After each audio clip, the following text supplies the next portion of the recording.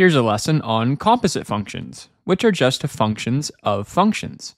So if we have two functions, let's say function f and function g, we can combine them using a process called composition, which can be represented using the following notation. We can write f composed of g by writing f and then an open circle and then g of x. Or another way of writing that, which makes it more clear what that means, we can write it like this, f of g of x, which essentially means we use the output of g of x as the input for the f of x function.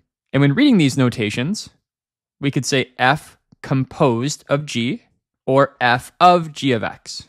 And now let's move on to part one, where we see how we can create composite functions. To determine an equation for a composite function, we just substitute the second function into the first function.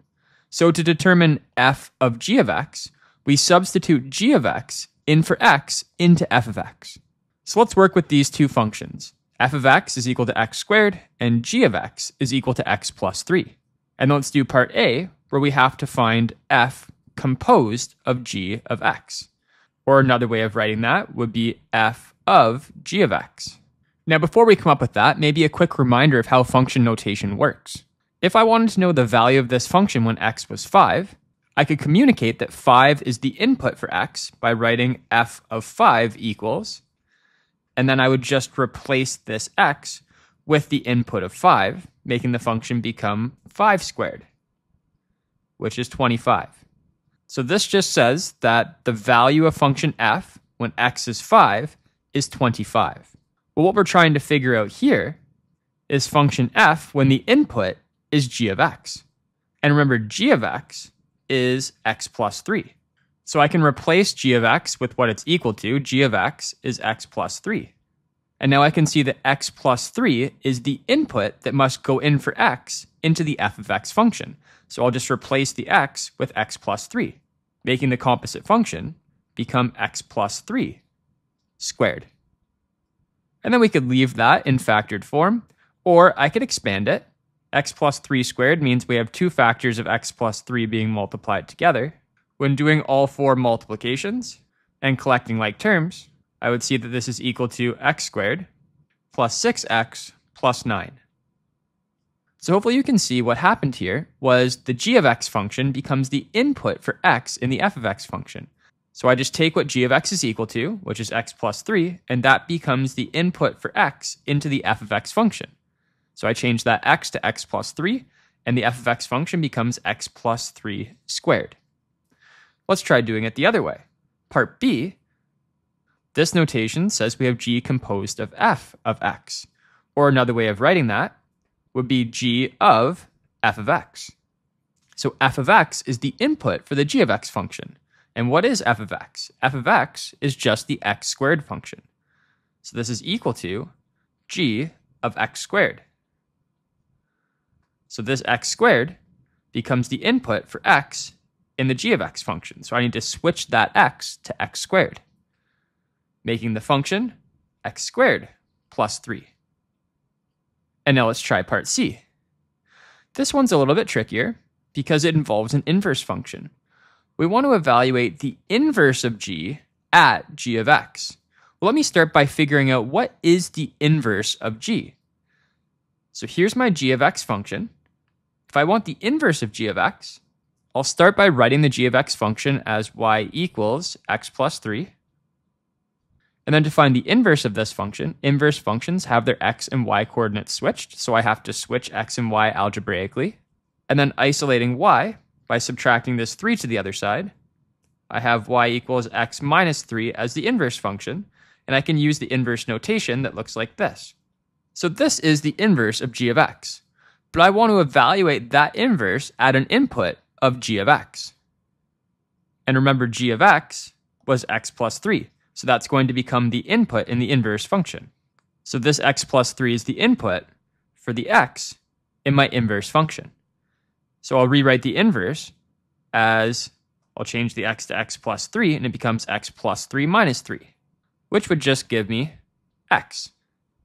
And remember, inverse functions do the opposite operations as the original function, so it should make sense why those operations canceled out and we're left with just x when we sub a function into its own inverse.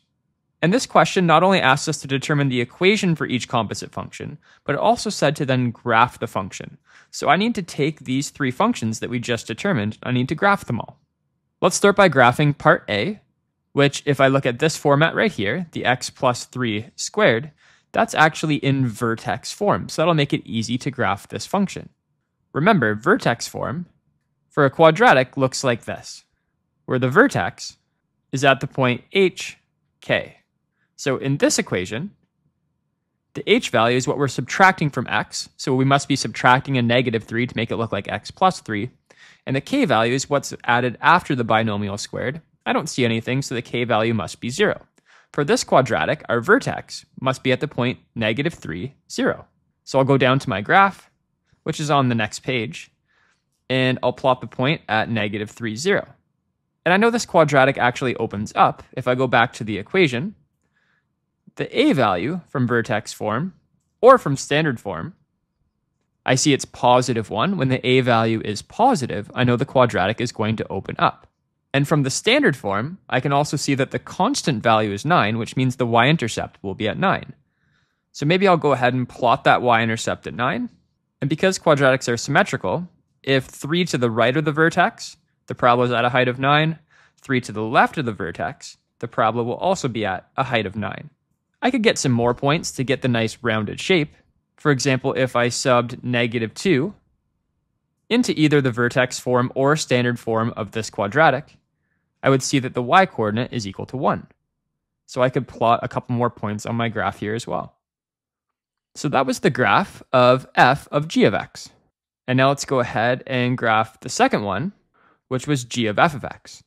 And this one, once again, is a quadratic. It's the quadratic x squared plus 3.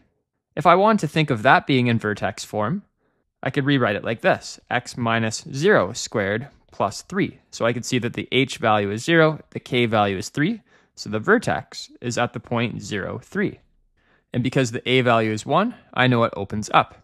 So I'll go ahead and graph that with the vertex at 0, 3 and opening up. But to get a more accurate shape, maybe let's get a couple more points to the left and right of the vertex. So maybe I'll make a little bit of a table of values for this function. The vertex is at 0, 3. I'll put that in the middle, and then I'll pick a couple points to the right and to the left of the vertex, and I'll calculate the y values by just taking these x values and subbing them in for x into the equation of g of f of x. If I sub in 1 for x, I get 1 squared plus 3, which is 4. So I know to the left of the vertex, it's going to be at the same y value because I know parabolas are symmetrical on either side of the vertex. And if x is 2, if I sub that in for x, 2 squared plus 3 is 7. So using those points, I can get a more accurate picture of what this graph looks like. And that's the graph of g of f of x. And lastly, we had the inverse of g at g of x, which simplified really nicely to just the function y equals x, which is just a linear function that has a slope of 1 and a y-intercept of 0. So I could graph that one quite easily, plotting the y-intercept at 0 and a slope of 1. So just go up 1, right 1, plot another point. And that was the inverse of g at g of x. And now let's go on to actually evaluating a composite function at a specific x value. In part 2, it says to evaluate a composite function f of g of x at a specific value, we start by evaluating g of x at that specific value, and then substitute that result into the f of x function. So for example, if we have these two functions, u and w of x, let's figure out what u composed of w at 2 is equal to. Or another way of writing that would be u at w of 2. So we use the output of w of 2 as the input for our u of x function. So let's start by figuring out what is w of 2. If I want to evaluate w of 2, I just substitute 2 in for the x in my w of x function. So this becomes u at 1 over 2 minus 1, which is u at 1 over 1, which is just u at 1. And to evaluate u at 1, I of course just use 1 as the input for the x's in my u of x function. So I'll replace those x's with 1, and then I can evaluate this. 1 squared plus 3 plus 2, that's just 1 plus 3 plus 2, which is 6. And now let's do part B, where it says evaluate w of u of negative 3. So let's figure out what is the output of u of negative 3, and then use that as the input for my w of x function. So if I want u of negative 3, I need to replace x in the u of x function with -3. And if I evaluate that, I get 9 minus 9, which is 0, plus 2, which is 2. So u at -3 is equal to 2, and now I need to evaluate w at 2. So I'll just, into my w of x function, change the x to 2, which gives me 1 over 1, which is 1. So hopefully you have a good idea now of how composite functions work. And then I have one little application question here at the end to finish off the lesson. This example says that the number of rabbits in a wildlife reserve as a function of time and years can be modeled by this function right here, r at t equals 50 times cos of t plus 100. The number of wolves in the same reserve can be modeled by this function, w of t equals 0.2 times r of t minus 2. Let's find the full equation for w of t. So what I can do for this, I see that the w of t function involves the r function as well. It's equal to 0.2 times r of t minus 2. So let's evaluate what is r of t minus 2.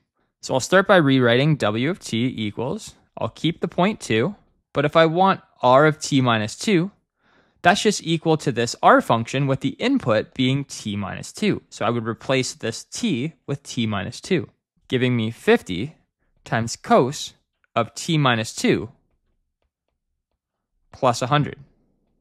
This is the r at t minus 2 function. And now I can simplify this equation by distributing the 0.2 to both of those terms. 0.2 times 50 is equal to 10, so 10 cos of t minus 2. And then distribute the 0.2 to the 100, and I get 20. So there's the final answer. Hopefully that lesson was helpful in your understanding of composite functions. If you want to check your understanding, you can go find the worksheet of practice questions at jensenmath.ca. Jensen